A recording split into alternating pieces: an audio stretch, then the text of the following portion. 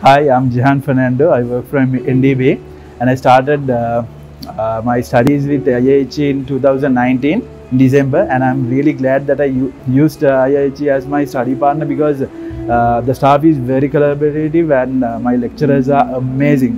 The best part is that Mr. Prasanna, who I work with for my dissertation, is amazing. He's knowledgeable and he was working for time frames which actually helped us finish our dissertation sooner. So I actually invite all my colleagues to make IIH as their education partner to grow with their higher education.